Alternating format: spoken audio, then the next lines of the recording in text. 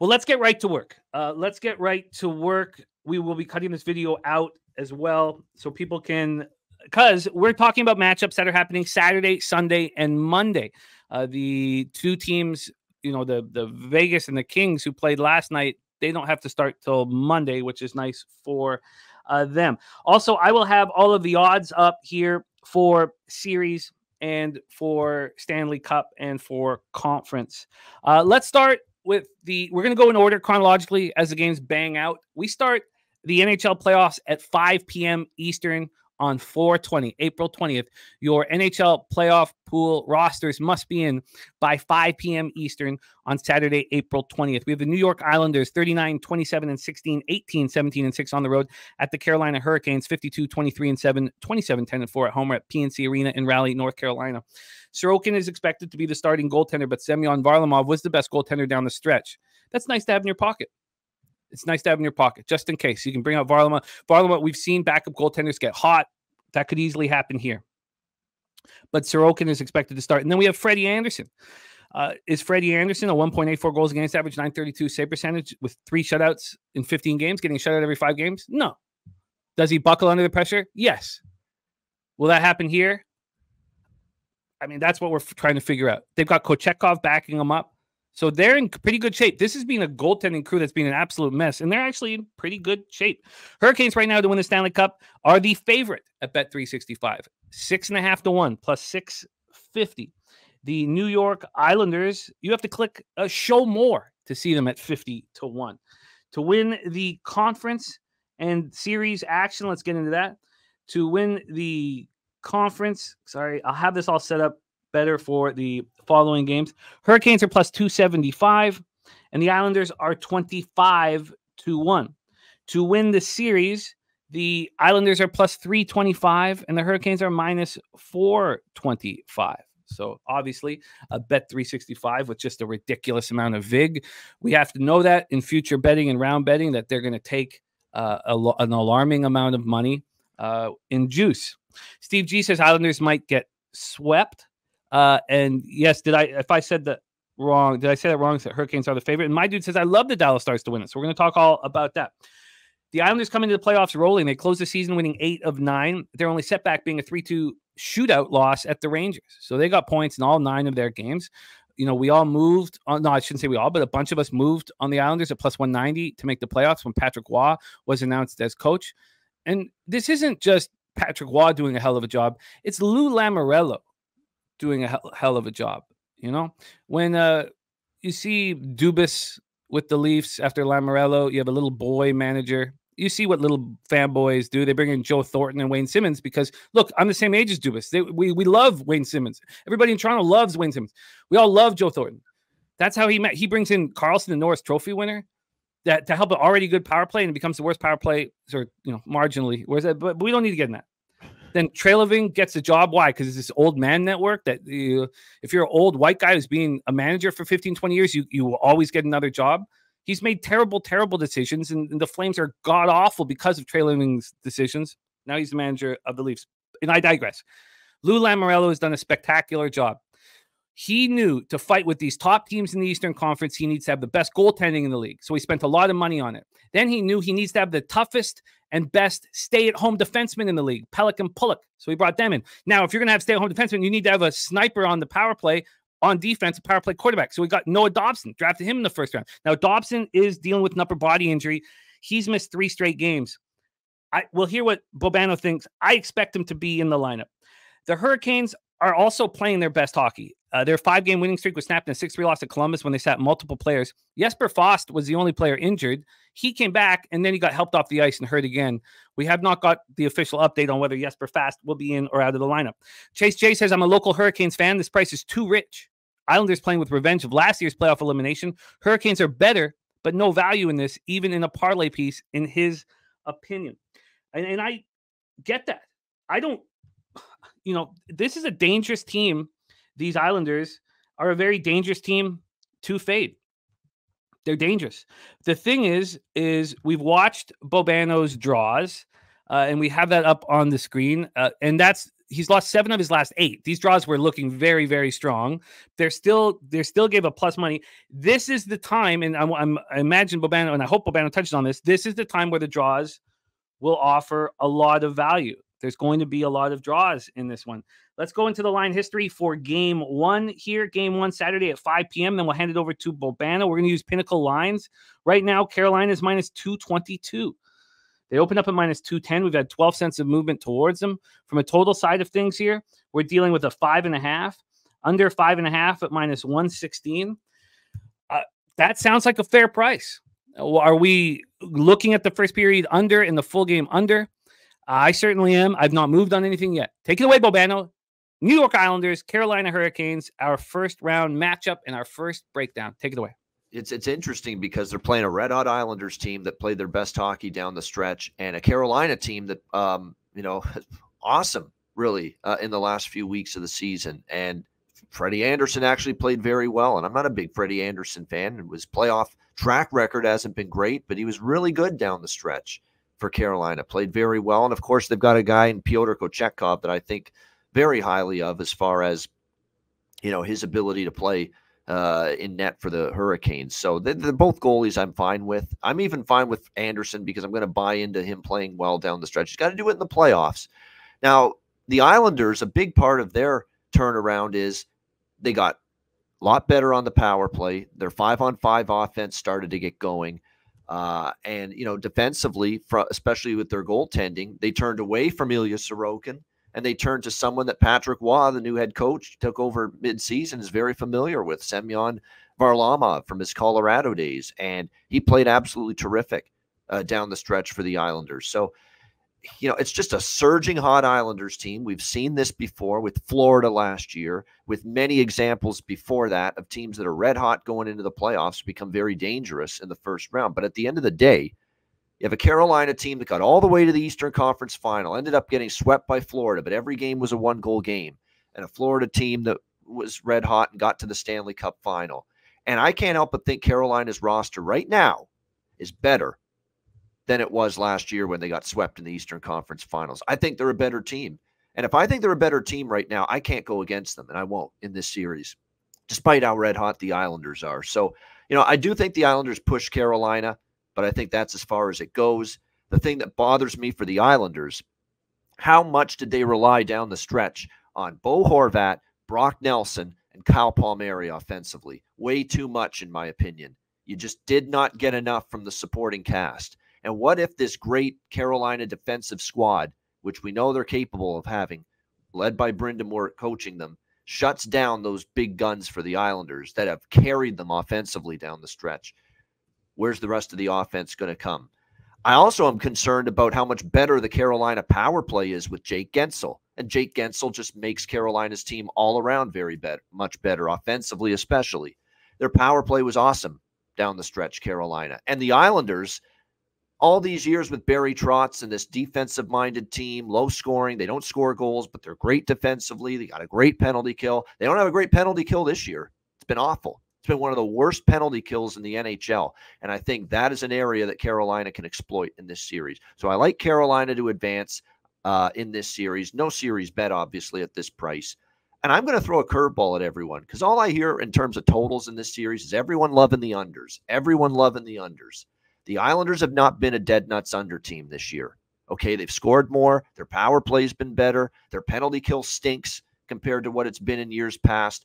Varlamov in net, for as good as he was down the stretch, he has not had a great playoff track record, the few playoff starts he's had. And on the flip side, I think Carolina's a better offensive team, maybe even a much better offensive team and deeper offensive team since getting Jake Gensel. Don't be surprised if this is a sneaky over series and you're going to get 5s and you're going to get 5.5s to take plus money with overs in this series.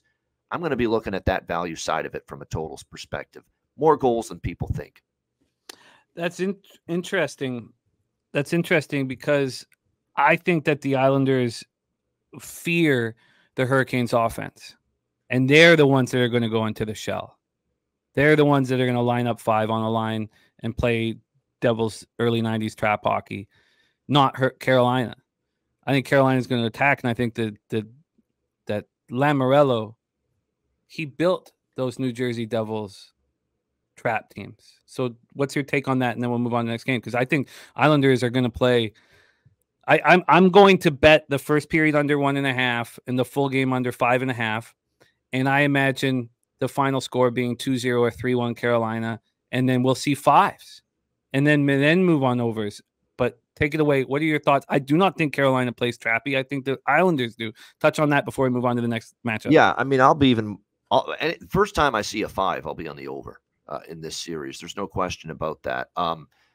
Can the Islanders play 2-1 games like they used to? I don't know. To me, they have not looked like a team that can consistently shut it down like that, at least from what I've seen. I don't think they're quite as good, defensively as we've seen in the past. And that's even with Pelech and Pulock coming back. And there's been games where, yes, they've won 2-0, they've won 3-1. They've given up 40 shots.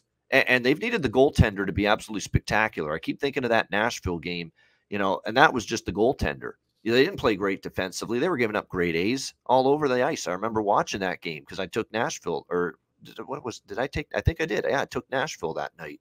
And Nashville only lost because the goaltender was spectacular. They were giving up great chances. They hit a couple posts. I don't think they're as good defensively, and their penalty kill is way down from where it's been in the past. So like I said, I think there's going to be maybe a few more overs in this series than people think. The question is, game one, we'll see. It is an afternoon game, weird start time. Maybe that one stays under, but I think as the series goes on, it's not going to be every game under in this series, in my opinion.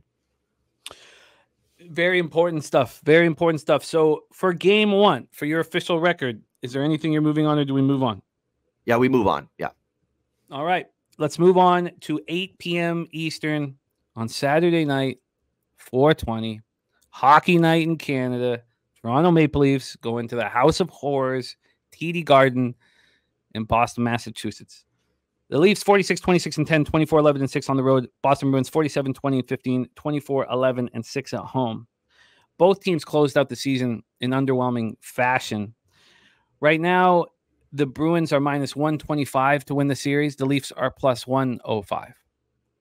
I think it's a real interesting debate about whether or not this Toronto Maple Leafs team is better suited for the playoffs this year than they were last year. The problem with the debate is that Ryan O'Reilly was a perfect playoff player. He's perfect. And they had him on the roster last year. And he helped enormously. This year's team with Bertuzzi and Domi and, Reeves being tough. I know you don't want him on the ice often, but you want him to kick somebody's ass. With McCabe blocking shots with his face, there is a feeling like this team is much tougher and more equipped. The issue here is everybody thinks Toronto's going to fail. Everybody expects them to lose, and everybody expects them to play heartless in Toronto. I talk to parents, and they're like laughing. They're like, how much money should I put on the Bruins? Laughing. And I tell them, I'm like, where's Bergeron and Krejci? Like, do you really fear this Bruins team like we used to fear them? Because I don't. In saying that, I'm still pessimistic. I'm still nervous to back the Leafs. Will Nylander backcheck in the playoffs? He's a spectacular offensive forward, but bad penalties and doesn't backcheck enough. I would take him 100 times out of 100 over Pettersson. Don't get me wrong. So the Leafs finished the season with their 4 straight loss, 6-4 setback at the Lightning on Wednesday. Yarncroc, Domi, and McMahon are banged up. We know Keefe loves Yarncroc.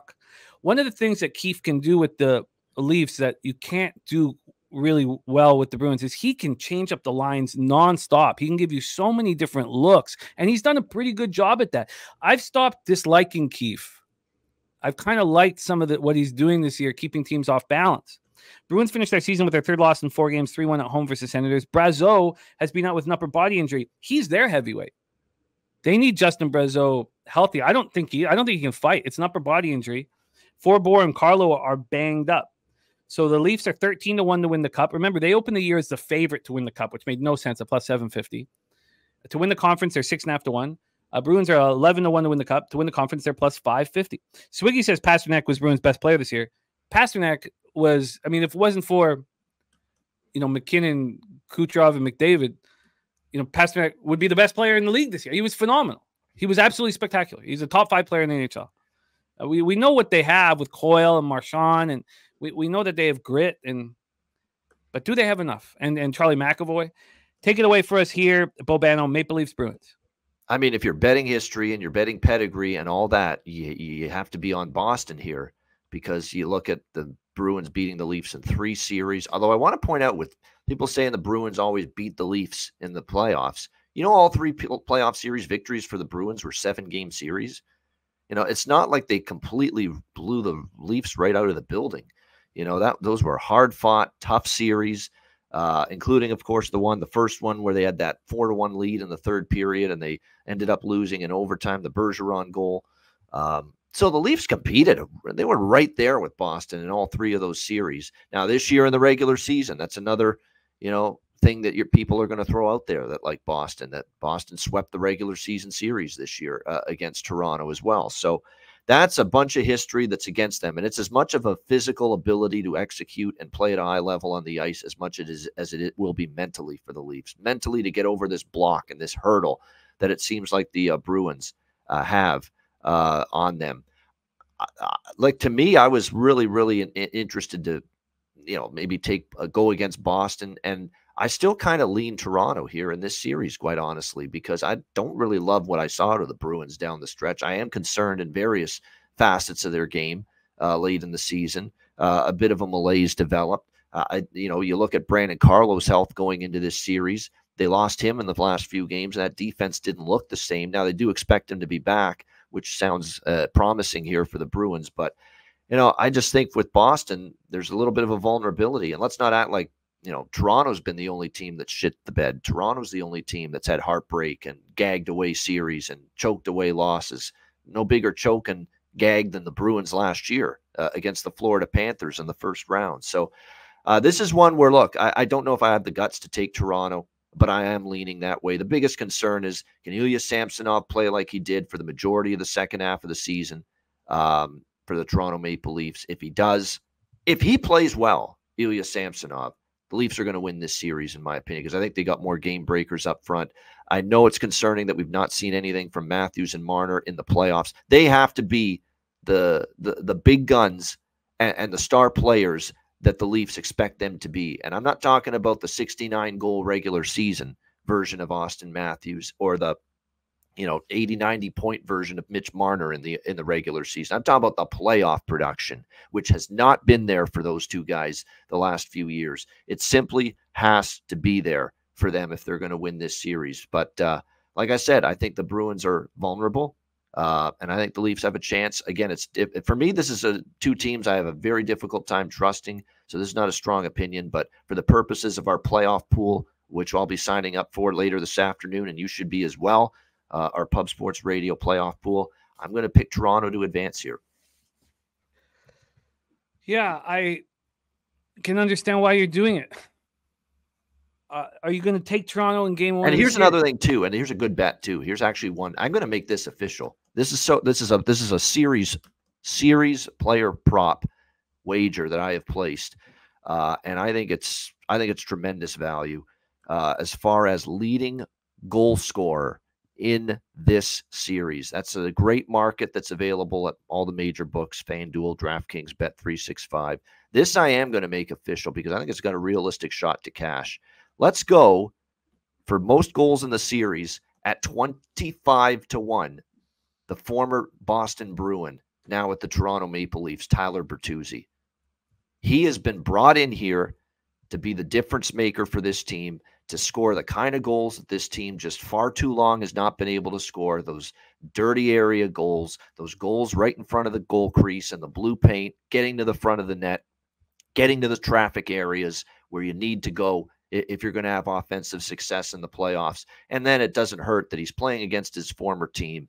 There's obviously going to be that incentive to even go up to that another level.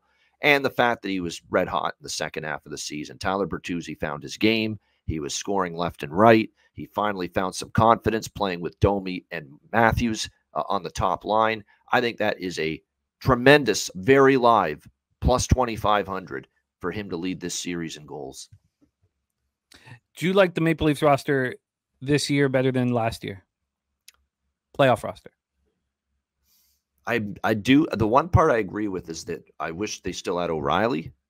I think their blue line has more depth, more diversity. They got guys that can carry the puck, and they've got way more sandpaper, way more. We're going to put you through the boards, type of defenseman with Labushkin, and another year of Jake McCabe, and obviously the way Simone Benoit has played for them this year. I like that, Bertuzzi and Domi with the offensive upside, they're not willing to be pushed around either. There's going to be pushback now from this Toronto team from a physicality standpoint, and that was a big reason why Florida beat them last year.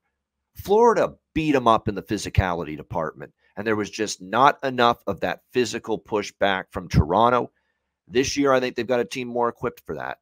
You could argue that maybe from a little bit of a finesse and skill standpoint, the roster they had last year might have been a little bit better. But I think for the hard rough and tumble, and what did we see from Vegas last year? What have we seen from recent Cup champions? Big defensemen that are willing to throw their weight around, that can skate, though. You got to be able to skate in today's NHL. They can skate. They can throw their weight around. They got physicality. I think Toronto's got that on the back end. I'd still take Boston's blue line over Toronto's because just depth and players that have performed at a high level, no doubt. And I love McAvoy and his game. But this Toronto blue line's got that physicality, and even up front, they won't be pushed around like they were last year by the Florida Panthers. And that's a big reason why I think it's not. I'm going to say this year's team slightly better. Well, I tell you this.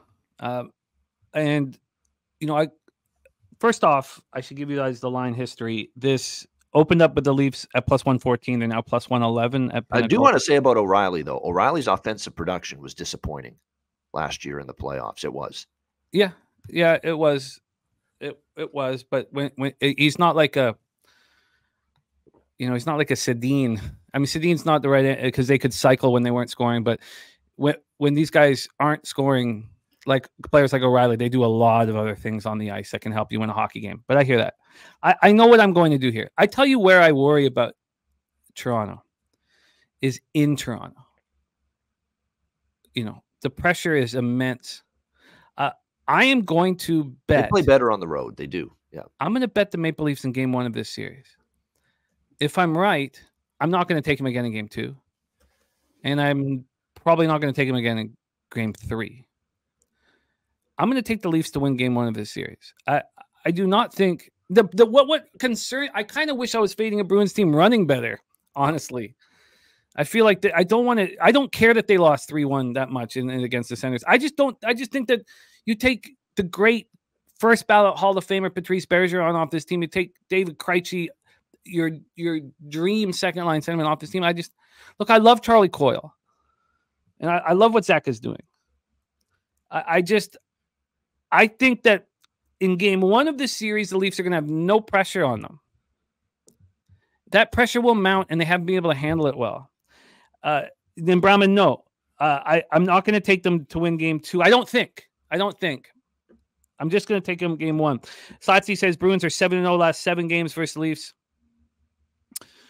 And yeah, I'll deal with those consequences. So I'm going to be on the Leafs. Oh, and also my unit size going back to 300. We moved it up to 400 because I was the hottest I've been in a long time, and there was motivational advantages. I put it up. I'm going back to 300. That was what I moved it to on January 1st. So we're going back. This is a playoffs, a different animal. I'm going back to $300 unit size. I'm going to be on the Leafs in game 1. Okay, we move on to Sunday, April 21st action. The Tampa Bay Lightning, 45-29-8, 20-18-3 on the road. The Florida Panthers, 52-24-6, 26-13-2 at home. Or the Amerant Bank Arena in Sunrise, Florida. This game's going off at 12:30 p.m. Eastern. The Florida fans are very upset about the time, and I get it. For a game of this magnitude, you don't want to change everybody's. TV rules the world. You want to have a quadruple header. Someone had to get this spot. That's why it is like this. Yeah, it makes the cap trickier. Would you agree with that? The game 1 cap trickier because it's at 12:30 p.m. and everybody's out of their routine. Do you agree with that, Bobano? Yeah, a little bit. I would say so. Yeah. All right, let's get into this one here. These are 2 very good hockey teams. It's the worst case scenario for me, Boston losing that game, because These are the only two teams I've got futures on. It sucks. It sucks that they're going up against each other. I can't lose money unless I add to it. Like everything's paid for because we've had great futures, and thanks to the Islanders and making the playoffs, Flyers not making the playoffs. But I don't like my situation. I've only got two teams in the East and two teams in the West, and they're all playing each other. And look, I'm not confident anymore on the Kings or anything like that. That was early in the season, but I have Kings, Oilers in the West, Lightning, Florida in the East, and they're both playing. It sucks. Lightning were stuck in this first wildcard round for most of last week, and so it allowed them to rest banged up bodies, allowed them not to go all out, allowed them to not play their forwards too much. Cucci went for the 100 assists to join McDavid, to join Bobby Orr, Lemieux, and Gretzky. It was great to see that all come to fruition. They look like a healthy group coming into the playoffs. Just Tyler Mott banged up. They have playoff-type performers. Tyler Mott, Tanner Jeannot, who will fight the toughest guy in the league. They bring in Duclair, who immediately his toughness. I mean, when I watch Duclair play, I think he's 6'3". He's much smaller than that because he plays a big, tough game. We know what Stamkos can do when he's locked in. We've been watching it for the last month. We know what Kucherov can do. We know what Hedman does. This is a really, really good hockey team going up against a really, really good hockey team. Panthers finished the season strong. They looked vulnerable for a few weeks. Paul Maurice got them right. They closed their season with their 4-straight win, 5-2 at home with Leafs on Tuesday. They expect to be fully healthy. Now, Aaron Ekblad hasn't played in a couple weeks. He probably won't be that good. You don't want to play him. You probably want to stick to 17, 18 minutes a game with Ekblad when he comes back. And Oliver Ekman-Larsson has been better than I expected.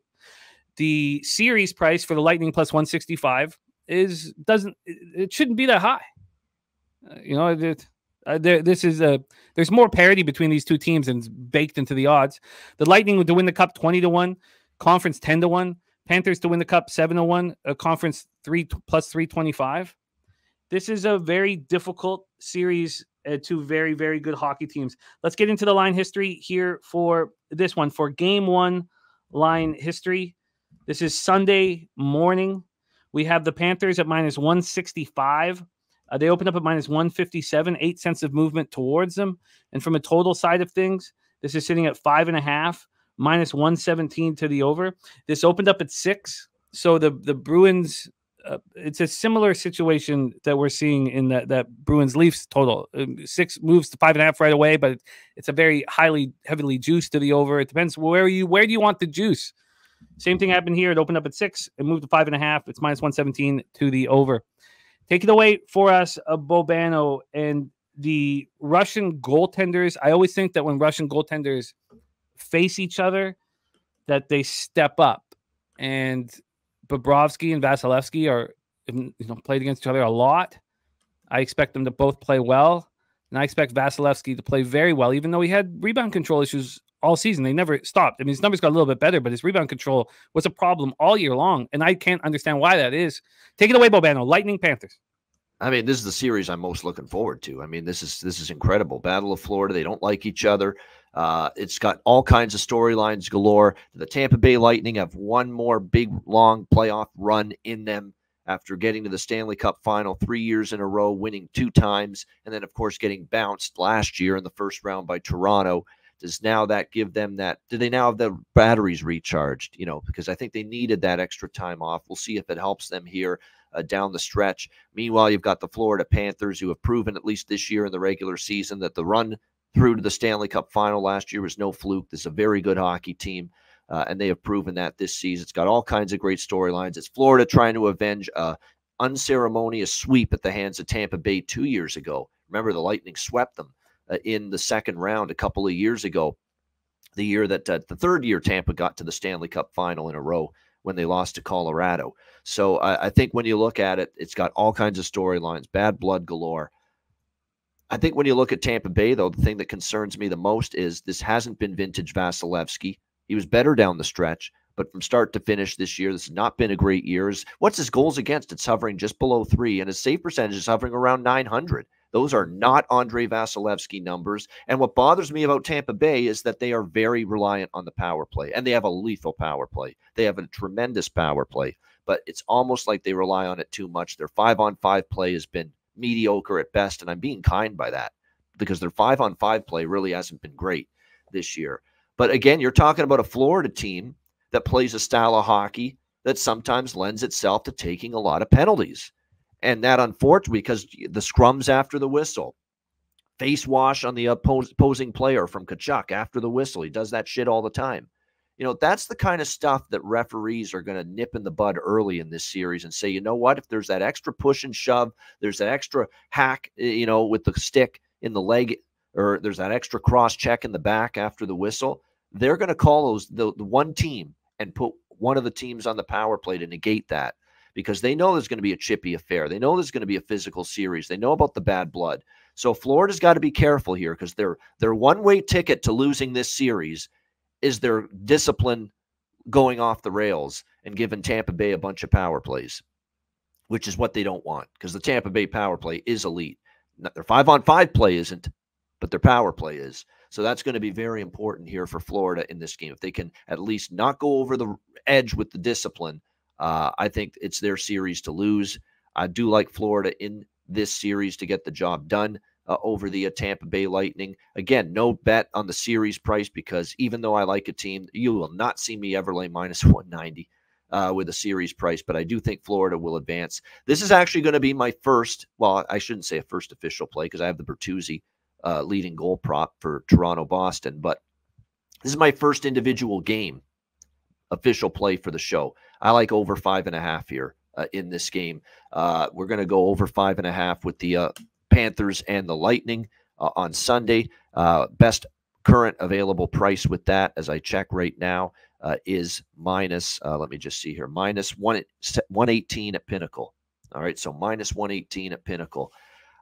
Look, 2 straight overs head-to-head. Lots of goals. Tampa Bay has been kind of an over machine down the stretch. I like what I've seen from their offense. I like what I see. Kucherov, obviously, 100 assists. Stamkos heating up at the right time. We know what Braden Point can do. And we're seeing Nick Paul, by the way. Nick Paul is going to be someone to cash in on from a prop standpoint in this series. Such an underrated player. Look how he heated up down the stretch. Their offense is fine. I worry about that back end still.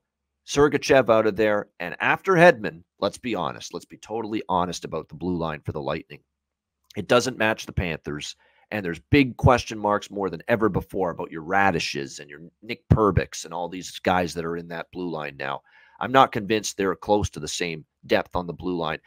And not to mention Vasilevsky hasn't been as good this year. And one last thing, with the third and the fourth line, not as deep with the third line with Coleman, Gord, and Goodrow years ago. Amazing third line. They don't have that quite as much anymore. Very top-heavy now, Tampa Bay. So that's going to be something that does concern me here. I think Florida got deeper up front, deeper on the blue line. Bobrovsky can match Vasilevsky, especially if Vasilevsky plays the way he did much of the year, because we saw what Bobrovsky did in the playoffs last year. But again, in a series, it's going to be chippy. There's going to be penalties. And again, if Florida does take penalties, that's the one way Tampa Bay is really going to get their offense going, with that incredible #1 rated power play. So I think there's goals in this series, and we're going to start right away in game 1 taking over 5.5, especially 5.5, not turning that down. In the NHL playoffs and the NBA playoffs, I want game 2 action so bad. I'm going to try as hard as I can not to have too much game 1 action. You can situationally set yourself up very, very well if you can be patient and focus on, when you expect the team to bounce back in a series, when the pressure is off of a team and they don't need that next win. If the underdog steals game 1 on the road, the home team is going to smash to the best of their abilities in game 2, things of that nature. I'm going to watch Tampa, Florida game 1. Don't want action in it. 2 spectacular hockey teams. I will cheer Bobano's over 5.5. We move on. 3 p.m. Eastern on Sunday. We have the Washington Capitals 40-31-11, 18-19-4 on the road at the New York Rangers 55-23-4, 30-11-0 at home, Madison Square Garden in New York. We just spoke about Vasilevsky not delivering up to his abilities, and the same thing can be said about Shesty. Shesterkin did look a little better again late in the year as the Rangers tightened everything up, but he hasn't looked as good. And we talked about Kemper, expecting him to struggle this year, expecting him to struggle last year. I'm not high on him, but Charlie Lindgren has stepped up. So And having a guy like Kemper on the bench isn't the worst thing in the world. If something goes wrong, you can bring him out there. If you get shellacked 7-0, he can start the next game. So, and North End, you're talking about Paul, Isamont, Janot, Sheary. Yeah, I agree. I love Tampa's depth. I think Tampa. I don't need to take Tampa at the plus 165. I've got futures on them, but this is going to be. They're going to be if Florida can knock them out. I mean, that's the problem in the NHL playoffs is to knock out these tough hockey teams. You're beaten, battered, bruised, and then you got to face another series. It's very difficult. So here we go. The Capitals are plus 350 to win the series. Rangers minus 450. The Capitals are 150 to 1 to win the Cup, 75 to 1 to win the conference. Rangers 7 to 1 to win the Cup, plus 325 to win the conference. And the Capitals were much better than I expected them to be. And Ovi stepping up in the second half was a thing of beauty. We're so lucky that we get to watch a goal scorer of his quality that matches goal scoring with toughness, who loves hockey more than anything in the world. I mean, we're just lucky. Very, very fortunate to watch a player like Ovi in his career. The Capitals closed the season very strong. They won 4 or 5. They squeaked into the playoffs, finished with that 2-1 win at Philadelphia on Tuesday. Feel good about themselves. Rangers finished the season strong, winning 5-7 on their way to the President's Trophy. Filipino, I thought he was done for the year. So it did surprise me. Maybe it was always the regular season, but Filipino looks to be available in the playoffs. Blake Wheeler is expected to be back if needed. I mean, he probably wouldn't break their top 12 right now, but if needed. So if those guys come back, we have a completely healthy New York Rangers squad. Let's get into the line history here for this one. This total is at 5.5 minus 120 to the under. Open up minus 115 to the under. We have a 5-cent move to the under in game 1. On the money line, we have the Rangers sitting here at minus 226. They opened up at minus 226. There's been no movement. The Rangers have a lot of pressure on them to succeed. The Capitals have 0. That makes the Capitals a difficult hockey team. In saying that, I don't want to be involved. The Rangers can beat you high scoring. The Rangers can beat you low scoring and defensive. You ask how you want to play the hockey game, and the Rangers can beat you. But from a making money standpoint, I do not know if they're equipped to represent the Eastern Conference in the Stanley Cup final. I would be interested in fading them against a few teams, the Capitals not being one of them. I don't have interest in this. I don't have interest in the Rangers -1. I just don't have interest in this game 1 or series or futures. Take it away for us, Bobano. Capitals, Rangers. Yeah, this is one where I considered a series handicap on the Rangers. But then I started talking to one of my great friends and viewers on the Ice Guys show, John Massey, who's a big-time Rangers fan, and he warned me the Rangers never make it easy on themselves, or very rarely do they not make it. Very rarely do they make it easy on themselves. And how many times have we seen the Rangers? Wow, they should steamroll this team in the first round. The next thing you know, we're going to Game 7. So I don't know if I'm rushing to lay the series handicap here with the Rangers. I do think the Rangers are the better team. I do think there's an element to this with the Washington Capitals that they overachieved tenfold to even get to this point here in the Stanley Cup playoffs. They had to rely on a defensive shell type of game down the stretch. They had to rely on out-of-this-world goaltending from a very unlikely candidate to deliver something like that in Charlie Lindgren down the stretch for them. Can that sustain itself, especially against a Rangers team that when the power play's rolling, they can be lethal? Now, 5-on-5 play for the Rangers, I'll admit, in the last week or two, was not thrilled with it. A lot of their damage was power play damage. Hell, there was a game against Ottawa where I think every goal for them was on the power play in some form, or on a power play, because they also scored a shorthanded goal. But 5-on-5, their even strength play was not nearly as good down the stretch. That does concern me a bit, but I don't know if Washington's the team that's going to make them pay for that when it's all said and done. So this is a series where I think the Rangers win in 6, or it could be 4 or 5. Like if the Rangers play their A game and Washington becomes a pumpkin and kind of plays more like what we think their roster to me is not as good as what we've seen in their ability to get to this point. But the one thing they've gotten is they've committed to team defense, and that's a credit to Spencer Carberry. He's one heck of a coach, and he's already proven that with this Washington team, and getting outstanding goaltending from Lindgren. And if the defensive structure is there, the shutdown mentality is there, and the Rangers' 5-on-5 play is uneven like it was down the stretch, Washington's going to have a pathway to be right there in this series and hang in there, but I'm not betting on that to happen. Just like I'm not betting the Rangers at this kind of a price. So this is a series where I can see a sweep. I think the Rangers win. The one thing that would surprise me is Washington winning in any form. That would surprise me a little bit, but it wouldn't shock me because they've defied the odds all year.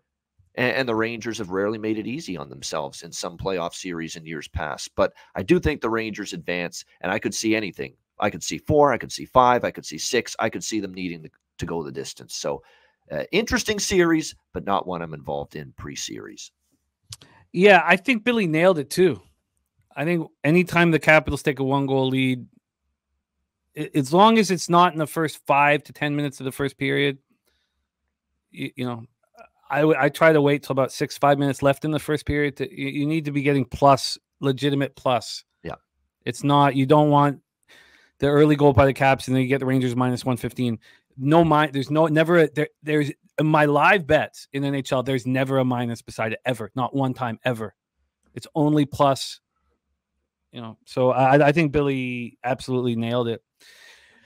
Let's move on. Next up for us, we head west for the first time in these NHL breakdowns. Colorado Avalanche, 50, 25, and 7, 19, 16, and 6 on the road. At the Winnipeg Jets, 52, 24, and 6, 27, 11, 3 at home. Canada Life Center, Winnipeg, Manitoba. Get to see the whiteout created by the great Roger Nielsen. He's coaching the Vancouver Canucks. But the Jets have taken it, and a lot of teams have, and the Jets do a nice job with the whiteout. Jets to win the Cup, 11-1. Avs to win the Cup, 8-1. The Avalanche to win the Western Conference, plus 425. Winnipeg, plus 600. And to win the series here for this one, the Jets are plus 115. The Avalanche minus 135. These are bet 365 odds. We've already heard from Mel, and I'd love to hear Steve G's thoughts about this. But Mel, Steve G, Colorado Avalanche fans living in Colorado, and Mel's best bet is the Jets to win the series. It's been such a yo-yo roller coaster ride, the Avalanche this year. At times, their backers are the most confident. And I know how many people have cashed live on the Avalanche when they go down 2 or 3 goals. I don't go. I only, and it's something that I'm very strict about. I don't go for the huge score. I take the team when they're down 1 goal with 5 minutes left in the first or early in the second, and I don't touch it again. And there's times where I could have had a huge score. That's okay. I keep it very strict. I bet it once, and it's just my system, and it works for me. It can work differently for others. And the Avalanche coming from behind and being absolutely spectacular. It was shocking to watch the Avalanche back their way into the playoffs. There's a lot of question marks with Georgiev. Even though he was an Iron Man this year, his numbers weren't very good. Is he capable? The Winnipeg Jets penalty killing has not been good this year. You're going up against the wrong hockey team in the Colorado Avalanche if your penalty killing is not up to snuff. They have the right personnel for the penalty killing to be strong. I don't quite understand. And we know what Hellebuck is capable of in the playoffs. We know what we just watched his second possible Vezina trophy this year. Remember, he won, I believe it was in 2019, and he showed out once again. Clearly, signing Scheifele and Hellebuck before the season started to those matching contracts. And that's when I moved on them on the over 91.5 points. We talked about it in our chat. It was just like they set a message. They sent a message to everyone. And that's why it was so shocking that nobody was showing up at Canada Life Center, and they will for the series. This is as exciting as hockey will ever get. You go up against the Colorado Avalanche in the playoffs. So the Avalanche coming up their second win in 6 games, 5-1 at home versus the Oilers on Thursday. They're hoping to have Samuel Girard back, and maybe Steve G can tell us if we expect them to come back. The big story around the NHL with the Avalanche over the last little while, and Steve, I'd love to hear you touch on this as well, is Casey Middlestad has, at first they were like, this is the best trade. Look how good, look how deep. And then all of a sudden, hey, where's Casey Middlestad? Where is he? Where's he been the last 10 days, 2 weeks? Missing in action. He's a young player. There's a lot of pressure. Buffalo knows all about that. Yeah. So so Steve G says, I like our chances with home ice, but not looking good without it. Winnipeg is the best goals against and goalie performance. Going to be a great series. No bets. Daniel says, is this Winnipeg's year? Finally. Been saying this for 15 years. North Ender said the Jets also have very strong home ice advantage. Philly Eagle Flyers on the Avs advancing. Deacon Mike says Colorado had 20 games scoring 5 goals or more, led the NHL. Things are a little different here. And Real Deal Prime saying Middlestad left last game with an injury. He's not on the injury report right now. So nobody closed the season as hot as the Jets. They had that hiccup, sort of like the Panthers around the same time, but they got right a little bit before the Panthers. They win 8 straight games. This is a healthy group. This is a very, very, very dangerous, healthy group. I've watched these players that they have on the Jets succeed in playoff situations. Now we've watched the Avalanche win the Stanley Cup. Right now, Winnipeg in game 1 is minus 107. This line opened up this morning at 8:05 at Pinnacle. So there's been no movement. And then from a total scenario here, we have the over 5.5 and minus 115. To watch Scheifele, who has so much character, rest in peace, Dale Hawerchuk. And Dale, you were absolutely right. Pushing Winnipeg to draft Scheifele 7th overall. We all love you, Dale Hawerchuk, and the Hawerchuk family. Watching Scheifele try to contain McKinnon, and he won't have to do it alone. Adam Lowry is the perfect defensive forward for playoff type situations. This Jets team has a lot of character, but can you beat the Avalanche in a 7-game series? Take it away, Bobano. Avalanche Jets.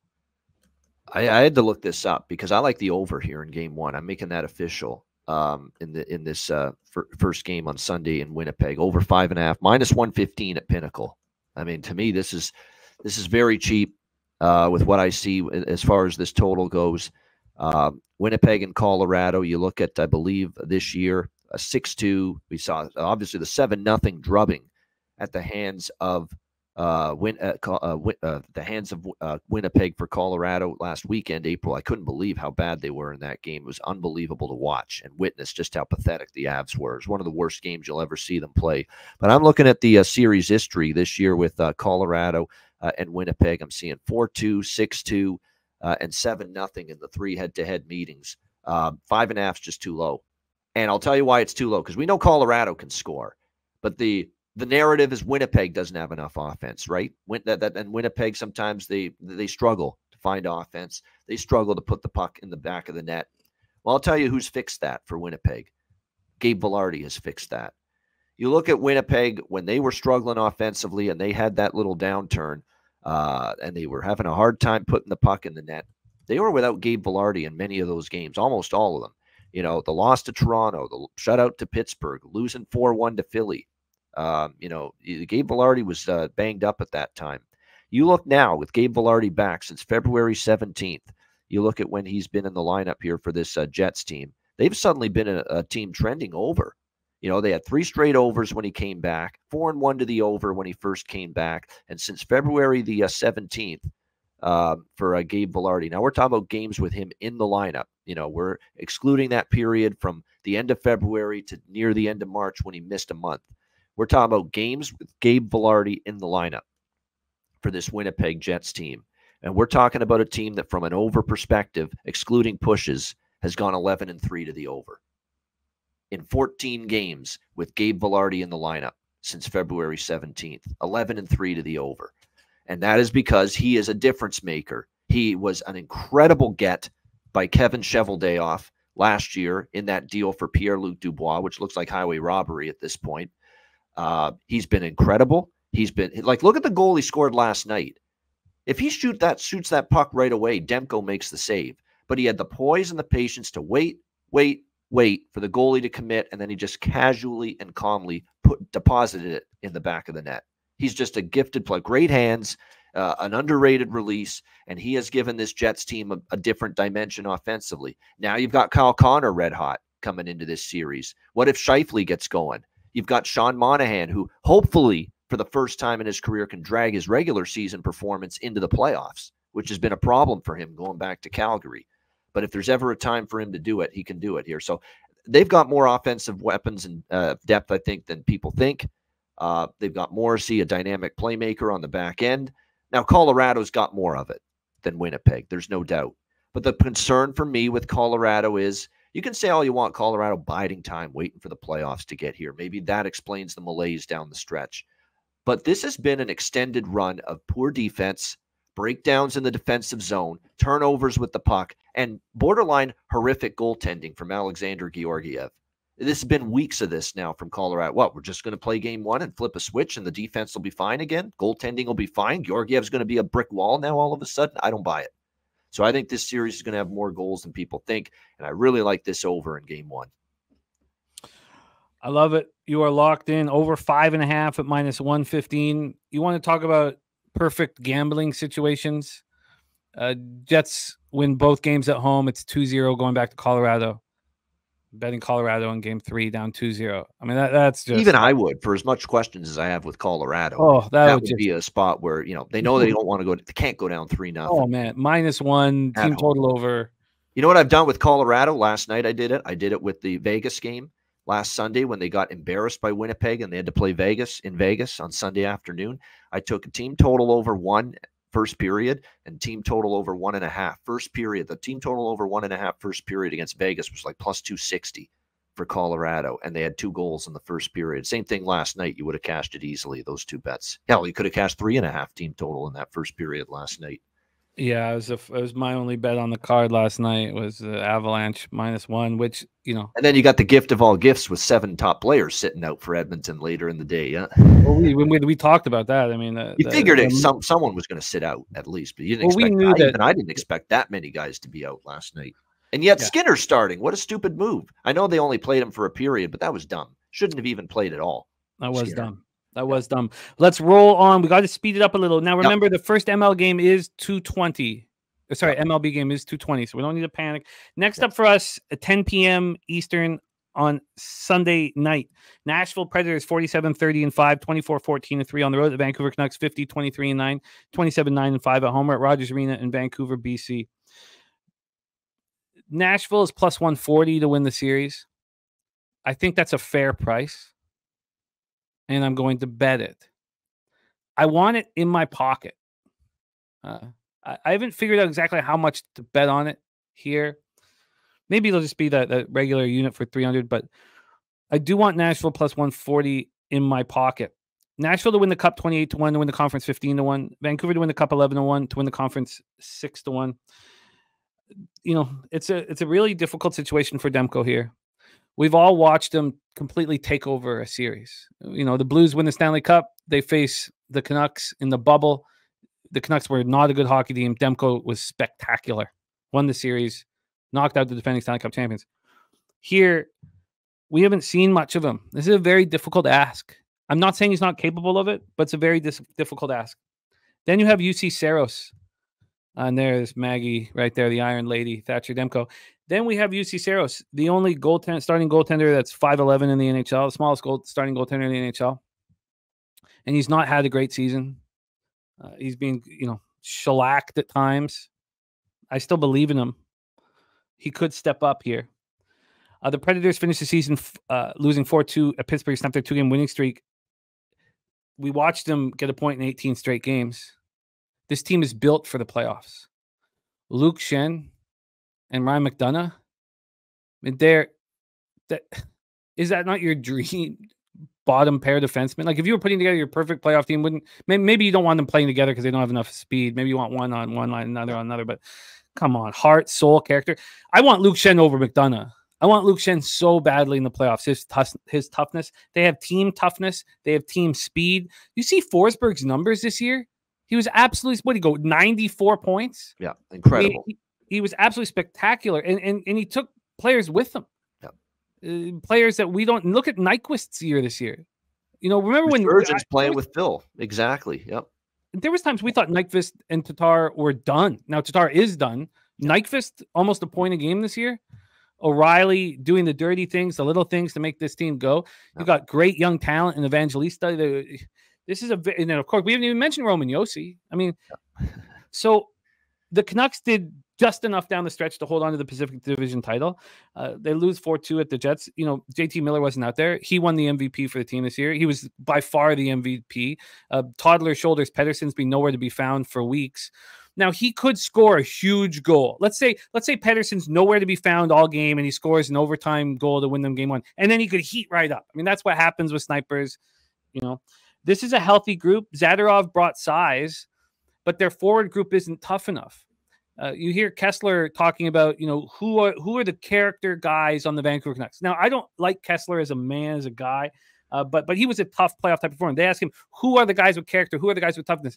First, immediately, JT Miller. Of course, JT Miller is he's phenomenal. And then Connor Garland. Oh, no. Those are the character. That's the team toughness now we have Dakota Joshua. There's players who can step up and be big, but all the pressure in the world is on Vancouver. The house of losers. Never won a Stanley Cup. Now, I know the Sabres have never won a Stanley Cup, but all the Canucks know is to buckle under pressure.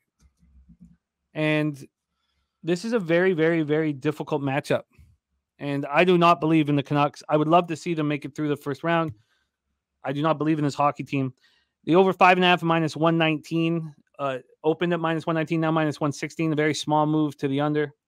And then on the money line for game one, the Predators are plus 128. I don't think I need to bet that, really. I'm interested in it. I don't need to be in game one. The pressure is so high. I don't know how exactly to bet this yet. I got to figure this out. I've got till Sunday night. I want Nashville. I want Nashville to win the series. Sky Dragon says, honestly, he thinks this price is cheap.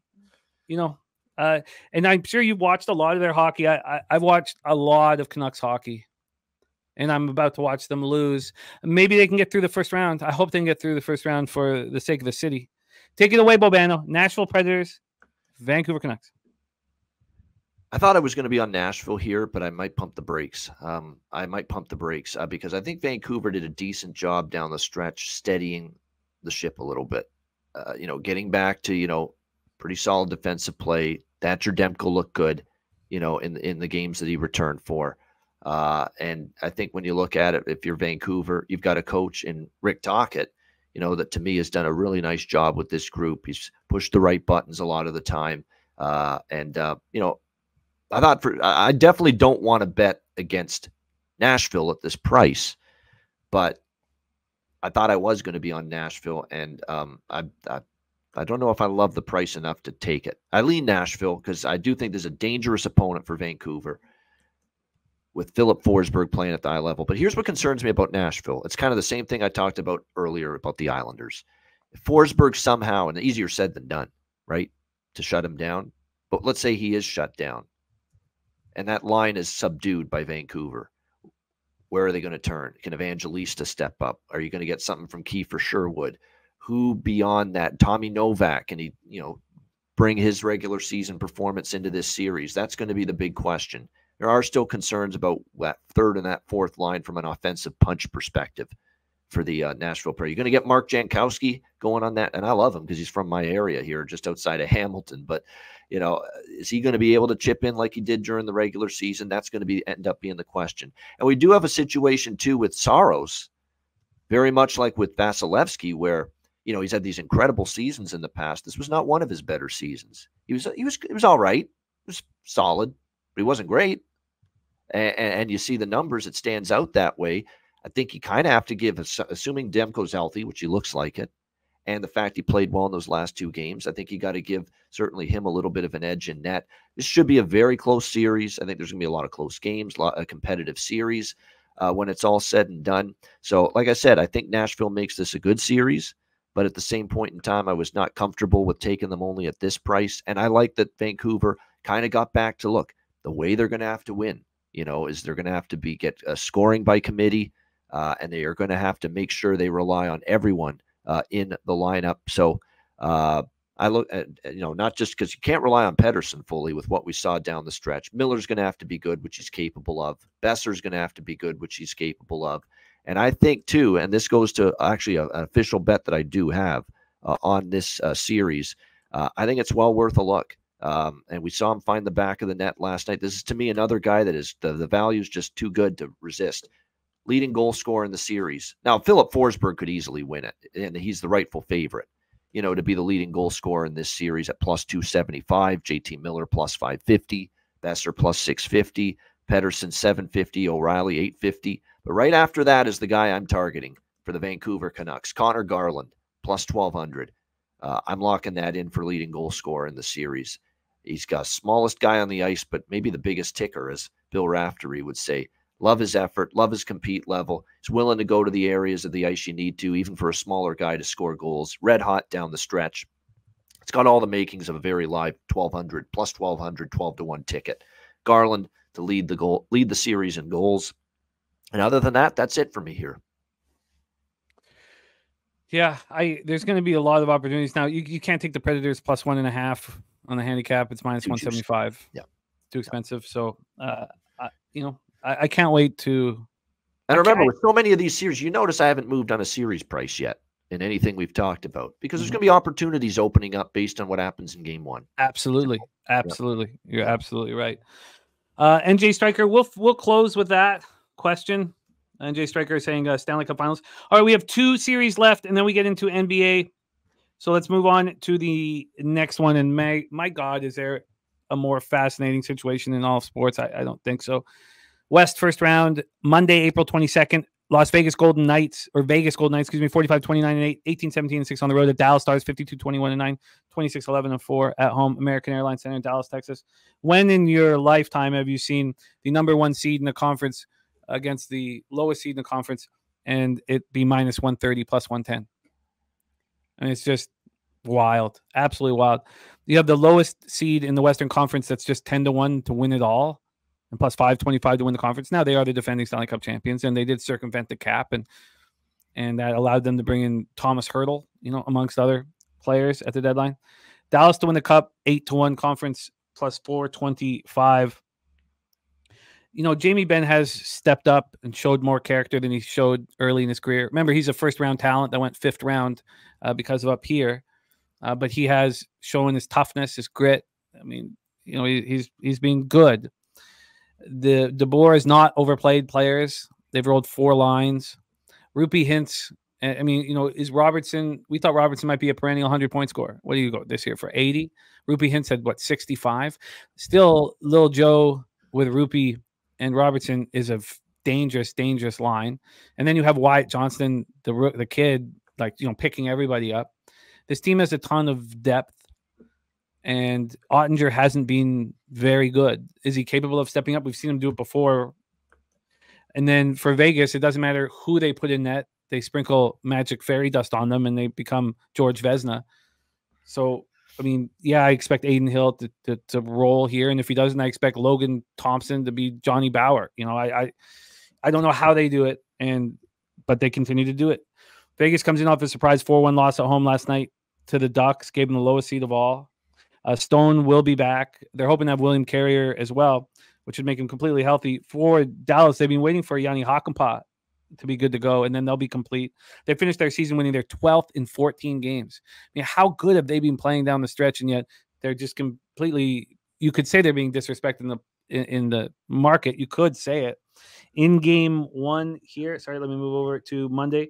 In game 1, we have the Vegas Golden Knights at plus 118 at Pinnacle. They opened up at plus 109, so there's been 10 cents of movement towards Dallas. There should be. Dallas in game 1 is becoming, the more I think about it, is becoming more appealing, and it's not just this 10-cent move towards them. This total, by the way, 5.5 minus 108 to the over. This is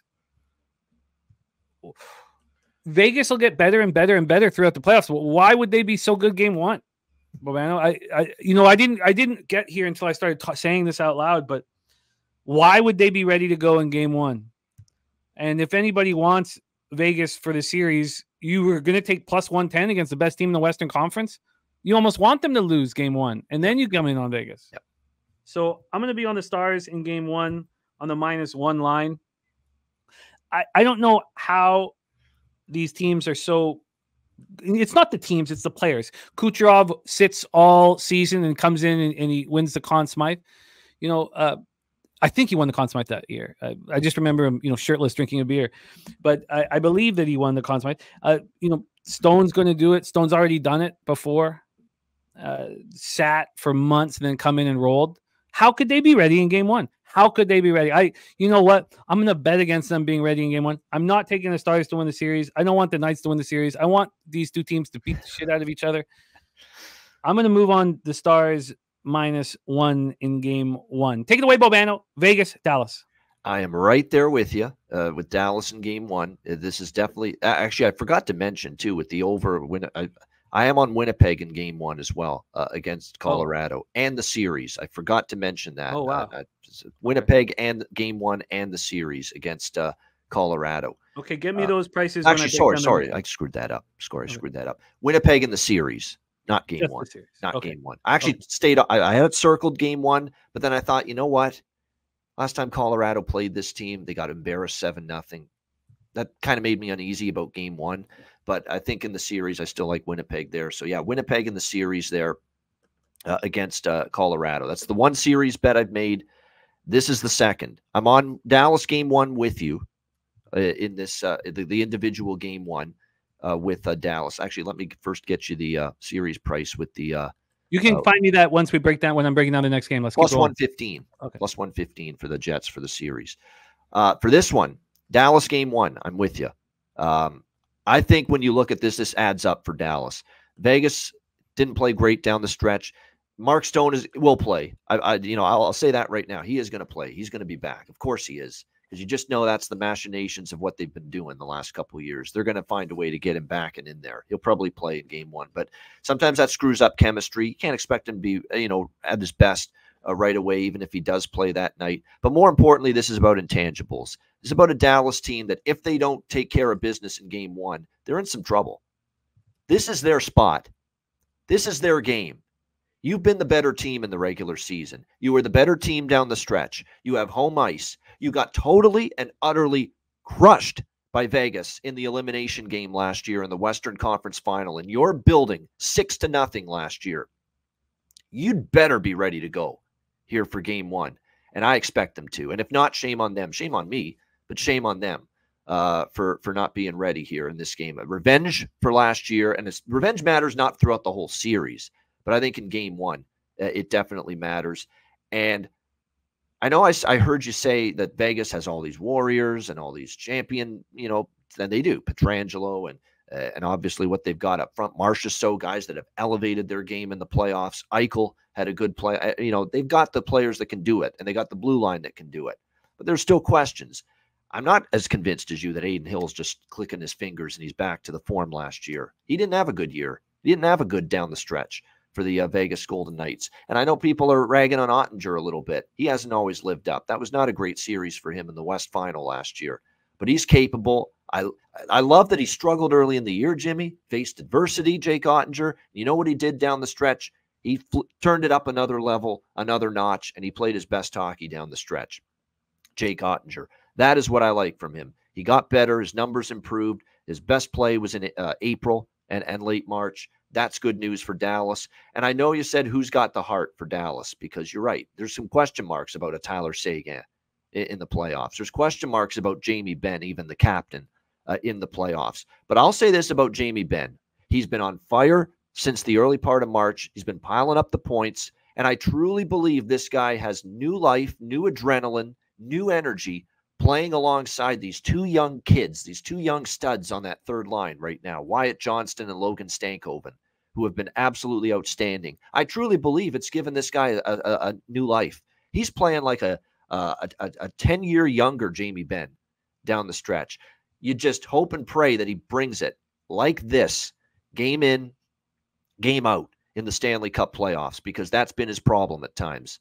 No-shows and invisibility, in the big moments at times from Jamie Benn. But if you're going to go by what we've seen from him down the stretch, I think he's ready to change the narrative and to show that he can get the job done. So, and I think they can match the Vegas forward group. In fact, you could say now Dallas is deeper up front. Even the fourth line, I've seen Radek Faksa score big goals. I've seen Sam Steele, who's a very good fourth line player for Dallas, chip in offensively, and then forget it with the first three lines. They're outstanding. Everybody, Robertson, Hintz, Pavelski, Mr. Playoffs, Marchment, Seguin. It's incredible to watch how much depth. And then that great Ben Stankoven, Wyatt Johnston line. I mean, they are loaded up front. Their blue line is better now. Heiskanen's got support because it's not just him. Chris Tanev brought in to shore up the blue line, to put his face, his body, his back, his neck, and every piece of his body in front of every puck known to man, blocking shots, which is going to go a long way. I don't think there was enough blocking shots commitment last year from Dallas outside of Heiskanen. Now you got Tanev to help that out. You've got Ottinger in good form. So I like Dallas to take game one. They got to come out storming here against a team that knocked them out unceremoniously in the West Final last year, that limping their way a little bit into the playoffs. So Dallas in game one. And I'm also going to jump on Dallas, not for the series. Actually, you know what? I'm changing Dallas. Yeah, why would I take Dallas in game one if I like them in the series? I'm going to go, instead of Dallas -1 in game one, Jimmy, I'm going to take, because I like them in the series too, at FanDuel, I'm taking Dallas to win game one and the series, +146. That makes sense to me, because I don't know if Dallas wins this series if they lose game one. It's just such a downer. It's just such a, uh-oh, here's Vegas again, about to go on this run. Uh-oh, here we go again against a team that knocked us out last year. It's just such a mental block potentially for Dallas if they lose this game, that they're in a hurdle they're going to have to overcome, that to the point where if they lose game one, I'd be worried about them in the series. So that is why I'm going to approach it this way. Dallas to win game one and the series, +146 at FanDuel. You got it. And if Dallas loses game one, what a gift it will be betting them on the -1 line in game two. It will be absolute. You'll be able to get everything back and more on that. And I'm going to be on Stars -1 in game one. And we just did a whole breakdown about Vegas without mentioning, you know what, Chandler. Actually, I'm gonna double up with I'm gonna take game one individually as well. I am, because I'd be stunned if they lose game one. It's triple circled. They're playing great. Vegas is going to need a game, I think, especially if Stone and some of these parts come back to get the chemistry right, get in sync. Yeah, so I'm going to also take individually Dallas game one -125. Oh, just on the money line. Money line, yep. Yep. Okay, you got it. You got it. And I was going to say, we just talked about the Vegas Golden Knights. Didn't mention Chandler Stevenson and Nicholas Waugh. Yep.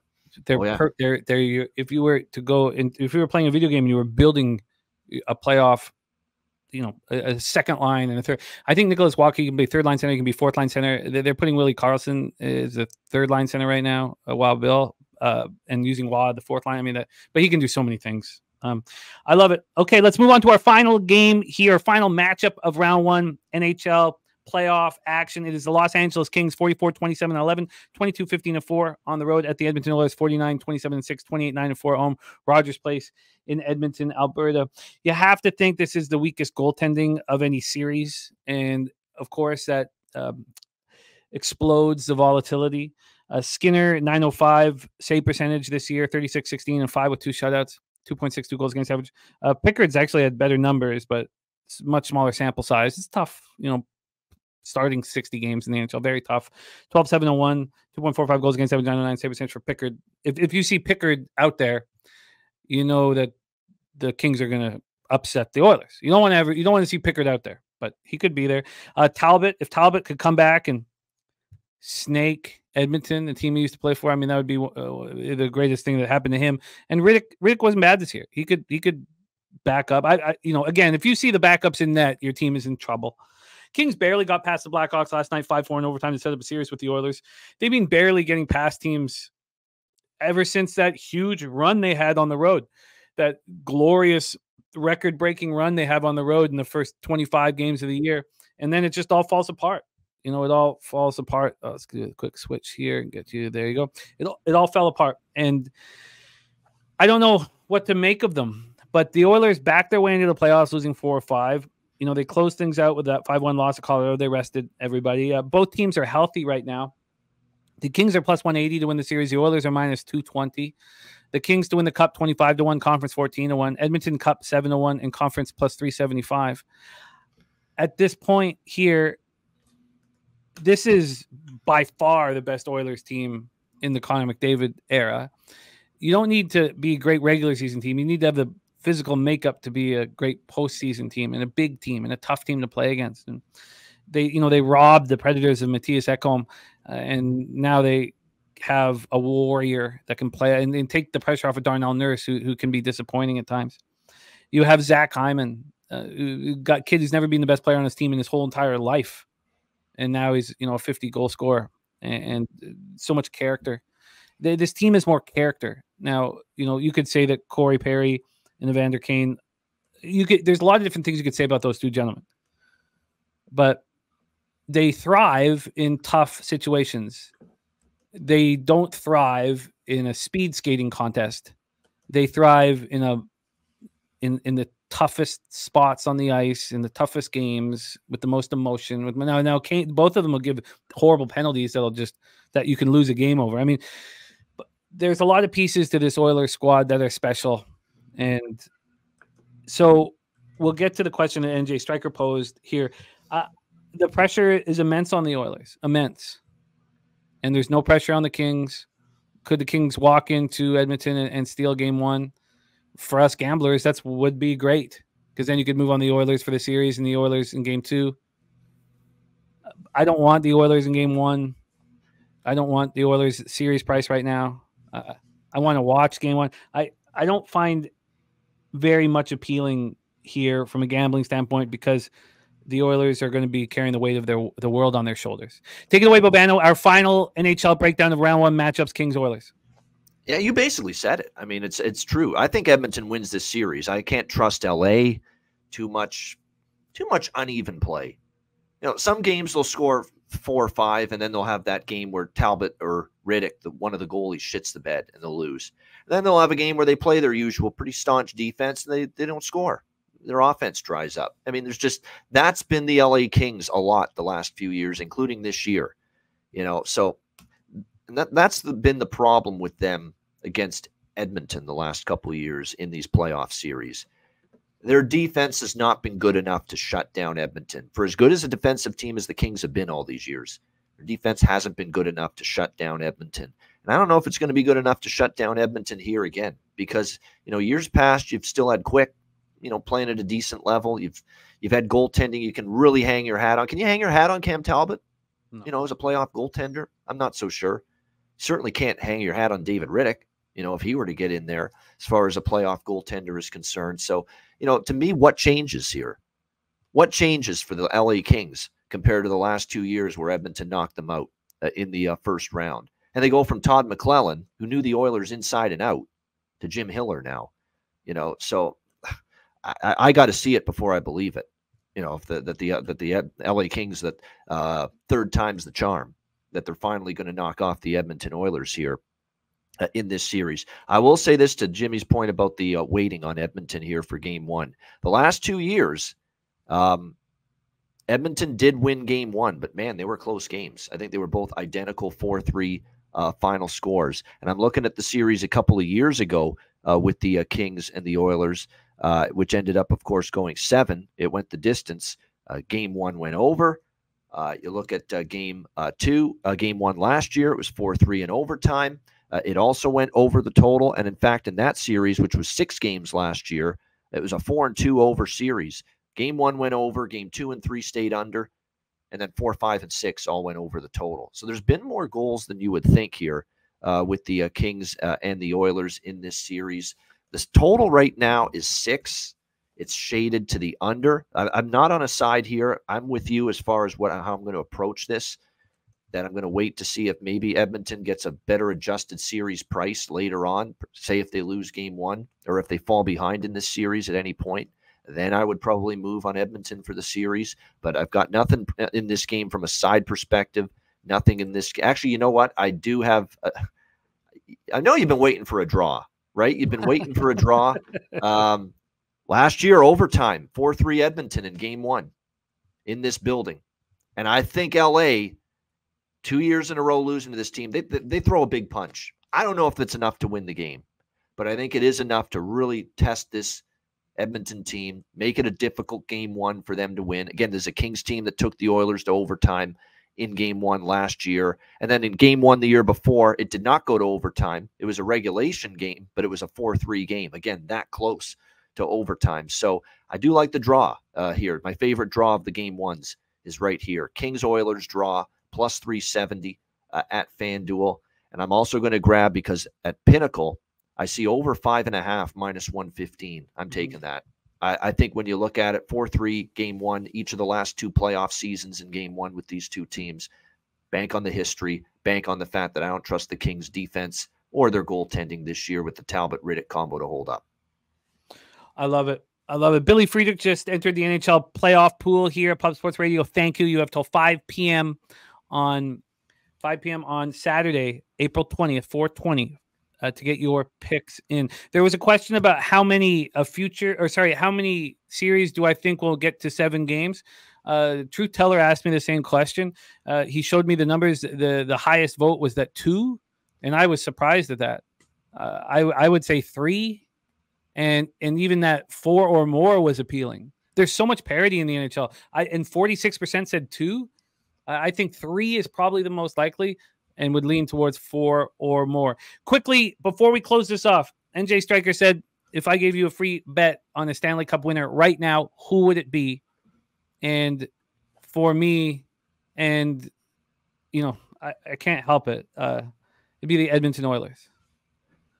Bobano, for you, who would it be? In the vocal stylings of, and I look, probably 2 months ago, I would have said Florida. And to me, I'm going to go Florida, Dallas, Stanley Cup final. And as Stanley Cup champions, Dallas Stars, Dallas Stars, Dallas Stars, Stanley Cup champions. Imagine Seguin handing the Stanley Cup to Duchesne. It's never going to happen. It's just never going to happen. Matt Duchesne getting the Stanley Cup from Tyler Seguin over my dead body. Okay. That is our NHL breakdown here. Apologize that it went long.